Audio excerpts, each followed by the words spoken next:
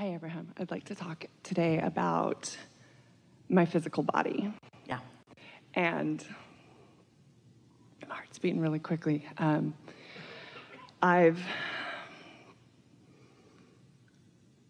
I understand is that It's really good to start with what you understand. That's really good. Understand is a good word, isn't it? What's under where I'm standing, basis, real good. Yeah. Yes. What I understand is that I've healed myself, Yeah. and my physical body is catching up Good. with that reality. Good words and accurate. Thank you. And my question is, what am I unaware of in my, what am I resistant to? There's some resistance. This is the same thing that we've been talking about. Isn't this a good theme to have today? It's letting go of that human tendency of finding out what's wrong so I can stop doing it. But when you're looking for the thing that you think is wrong, you're still doing it. Got it. So you're holding yourself in that place. And what does that mean? What does it indicate? It indicates that I don't really trust the vortex, and I don't really trust my inner being, and most of all, I don't trust myself to line up with that. But you can. And I do. So what you're saying, we're just going to put some other human words around it. I have this evidence that isn't what I want, and how do I make this evidence that I don't want go away? Yeah. And we say, first of all, it's got to stop being evidence, which means it's got to stop being something that you focus upon. And that's easier in some cases than others, isn't it? But it's always the same thing. What you give your attention to becomes more. And what you give your attention to less becomes less. It's the law. Then you want to scream at us, and we don't blame you. Well, when something is right there, how can you not notice it? And we say, by noticing other things more. It's kind of the conversation we just had with our friend. And you've been trained to be so objective to weigh the pros and the cons. Humans have been trained by each other. You're not doing each other any favor to believe that you've got to take the whole of everything. Let's just consider it all, and then let's just decide the parts we're going to keep and the parts we're not going to keep. And we say, every time you point at a part that you're not going to keep, you keep it. So it's not taking the whole and deciding, I'll keep that and I won't keep that, and I'll keep that and I won't keep that, because that's saying, I'll keep it all, I'll keep it all, I'll keep it all. But when you say, I like that, ooh, I love that, I take pleasure from that, I feel secure in that, ooh, I love the well-being of that, I love the feeling of that, now you're choosing the parts you like. And in a little while, you can calibrate your vibration only to that. It's like your radio signals in your vehicles or in your equipment. They're calibrated to frequencies so that they take what they're calibrated to, and everything else isn't there. And that's a good thing, or you'd be listening to all of XM radio at once. What would that be like? And you say, oh, wait, I'll tune that out, and I'll tune that out, and I'll tune. That's really going about it the hard way. The calibration is taking place at a vibrational level. Understood.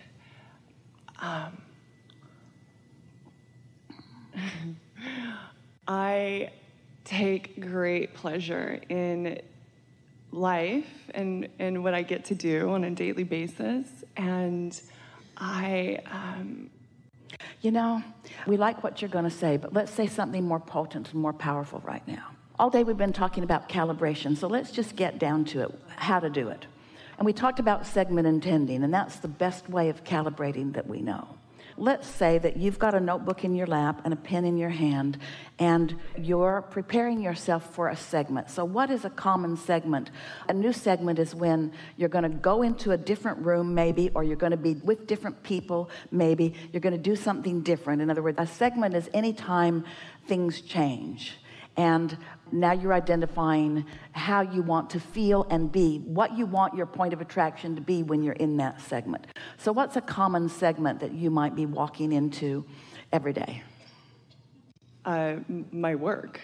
All right. So you're going to go to work, and are you the only one there, or are there others? It's myself, yes. Do you interact with any other people, or is it just you and you and you and you? I interact with my clients over the phone. So it's not just you, it's you and them. So there are some things to consider about that. But not really very important things to consider, because it's not about that so much as is it about who you are walking into it. So What segment intending is, it's writing, because writing is a strong point of focus, writing statements that activate within you feelings of well-being, whether you call it fun or security or love or interest. You want to use feeling words. I like the feeling of this, or I savor this. So what kind of things might you say in order to isolate a vibration within yourself before you go to work? That I have the honor of leading others. And all right, now that's kind of jumping further forward than we would encourage, but maybe that's the easiest place for you to start. What is it that is the easiest for you to feel blessed about or good about? Yeah, so that's really simple for me. Then it's just thank you.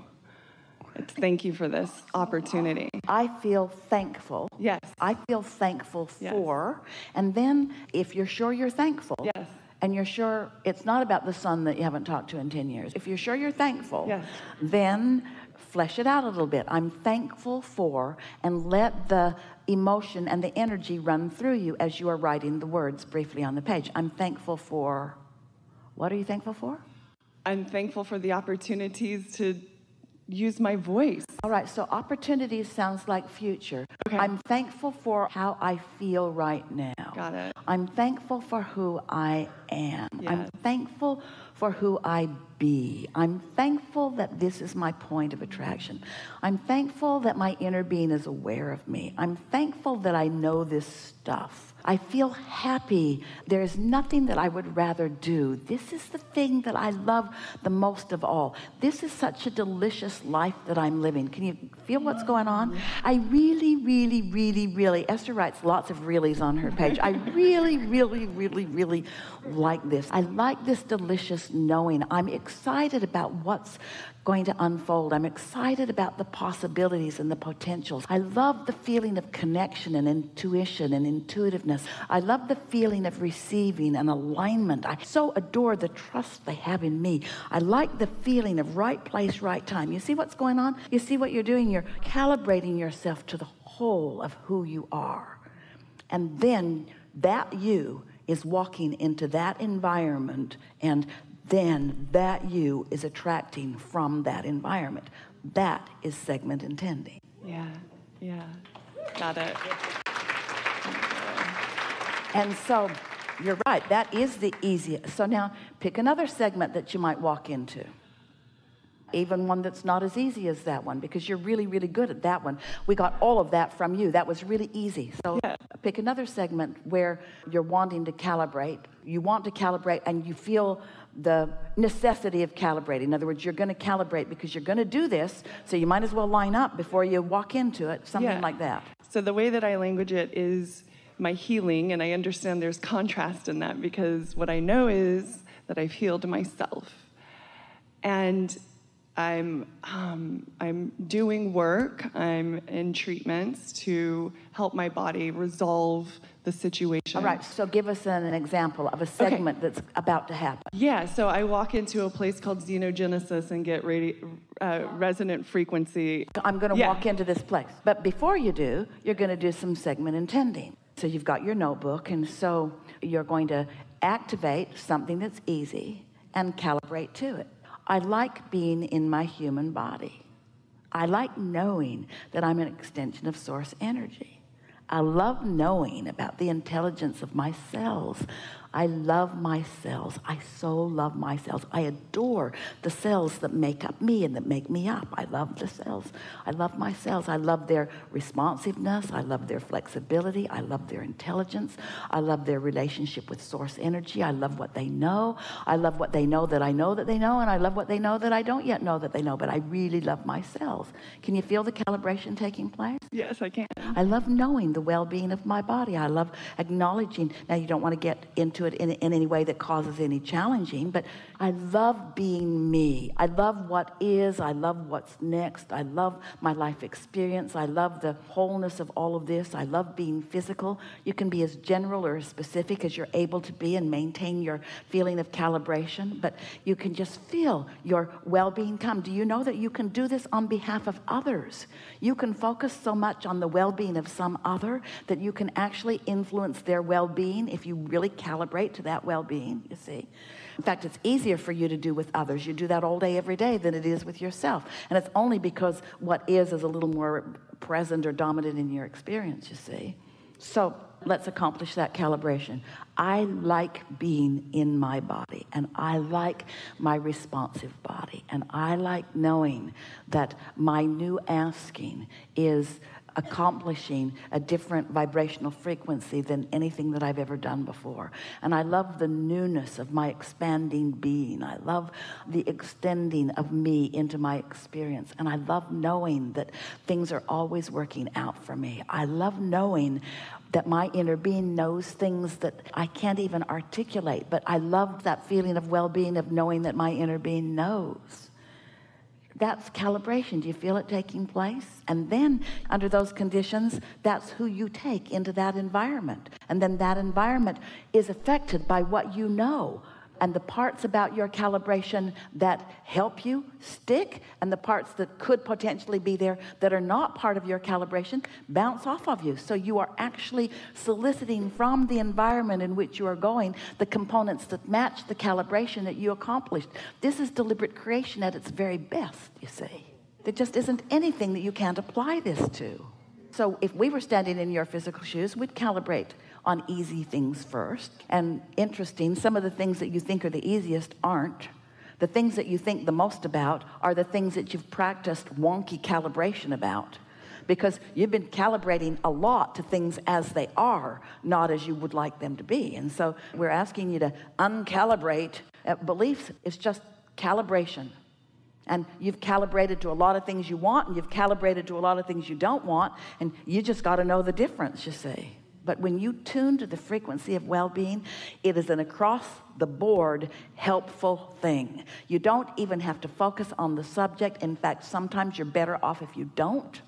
The first conversation we had will solve the second segment. Did you hear that? It's like the pile of sticks that we talk about. So there's this pile of sticks. And every stick, on one end of it is wanted, and on the other end of it is absence of wanted. And you're somewhere on every subject. Every subject, you lean one way or the other. Some of them you lean all the way toward what you want. Some of them you lean all the way toward what you don't want. And you're in different places on different sticks. So here's a pile of sticks. If we were standing in your physical shoes, we would pick out the stick that feels the best, and we would think mostly or only about that stick that feels the best. And in doing so, we would calibrate every other stick in the pile. Do you know that? Oh, you thought you had to get every stick out and fix it. A lot of those sticks are unfixable, because when you pick them up, the calibration of it just goes. You've been at it for years. Leave it in the pile. Pick up the stick that feels the best, and it'll take care of the other sticks. That's the easiest way we can explain that, yes? Mm-hmm. Yeah, yes? Understood. Yes. So what is true healing? Calibrating to source. Does the subject of healing have anything? Is it relevant? Subject of healing a relationship? Not relevant. Subject of healing my body? Not relevant. Subject of fixing the economy or whatever? Not relevant. Calibrate to well-being, and everything is taken care of. You see how it works? Yes. Does it make you feel lazy? Little, because you've sort of given yourself a lot of accolades and rewards for struggle and suffering. The biggest monuments are for those who have suffered the most. Teasing you.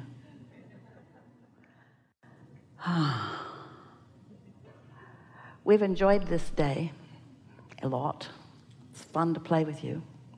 It's fun to feel you. It's fun to feel you calibrating to who you really are. That's just delicious for us. It's delicious for us to know what's in your vortex and to find you moving in the direction of it.